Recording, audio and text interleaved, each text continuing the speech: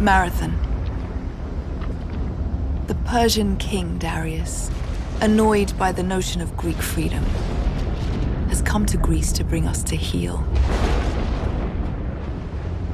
He makes landfall at the field of Marathon with an invading force which outnumbers the Greek defenders 3-1. And so at dawn, the hopeless Athenians do the unthinkable. They attack. They attack the weary Persians as they disembark their ships on shaky legs after a month at sea. They attack before they can establish their war camp and supply their soldiers. And who is the architect of this mad strategy? A little-known Athenian soldier. His men call him Themistocles. He gives the Persians a taste of Athenian shock combat.